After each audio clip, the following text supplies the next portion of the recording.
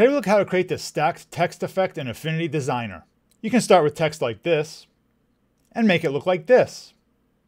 I was looking through popular fonts on Creative Fabrica and I found this one for creating stacked text. It has almost 6,000 likes, so I thought it must be pretty good.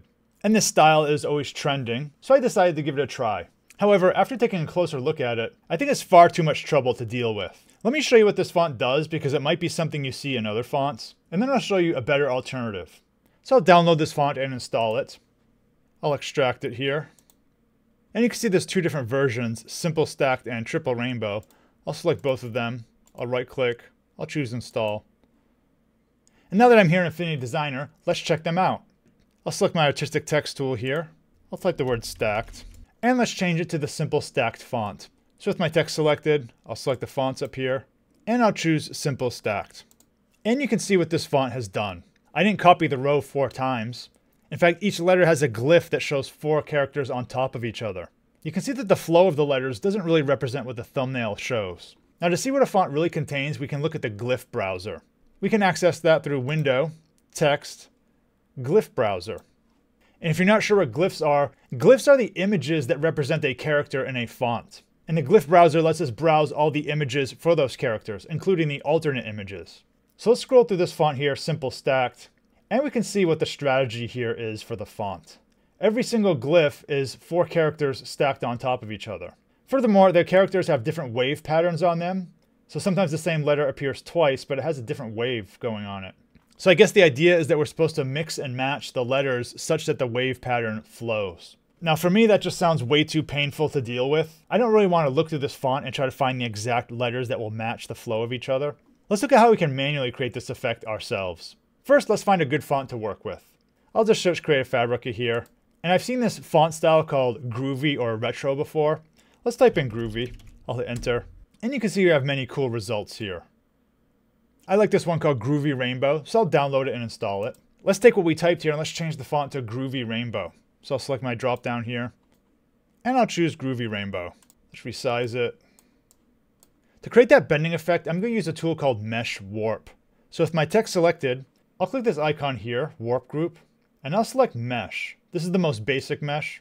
And now you see this grid appears over my text. And I can select different points, and I can move them around. I can also add points, so if I click here, I added a new column of points there. Maybe I'll add some there, and some here. Now if you click off your text and you want to edit those points again, make sure to click your warp group over here in the stack. So I'll click that, and the points are back. Also make sure you have the node tool selected. So let's start warping the points here. I'll select these, I'll drag it down.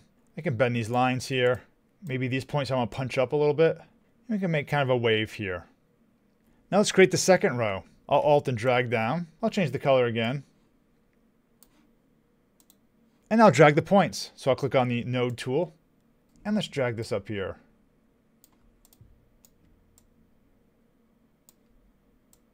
Let's do our third row.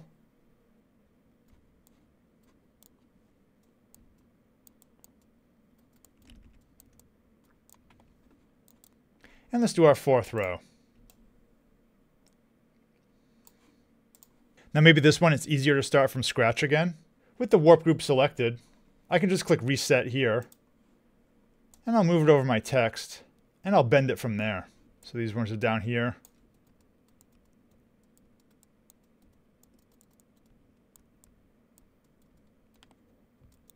And here we have the result of our mesh groups. Now we can do some touch-ups to this. This will allow us to make some more subtle changes.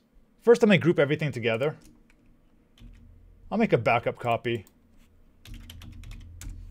And I'll just lock it and hide it. Now I'm going to convert this to curves. And this will make us lose the text options here. That's why I made the backup copy down here if we need to go back to it later. But when we convert these to curves, we'll be able to make much more fine-grained adjustments. Now to convert these to curves, I found I had to do it for each warp group individually. So I'll select the bottom warp group, I'll select Layer, Convert to Curves. And now you can see that the letters are a series of points. I'll do that for the other ones. Now with the node tool, you can make fine-tuned adjustments. So let's zoom in here. Maybe I don't like the way this E is bending here. It's a little too sharp. Let me select that. Make these smooth curves. Delete that point. A lot of times you'll want to make curves smooth to kind of get rid of these sharp points. So I can round that out a little bit more.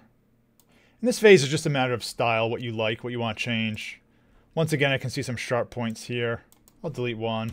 I'll select all of these, make them smooth. And here we have our final result.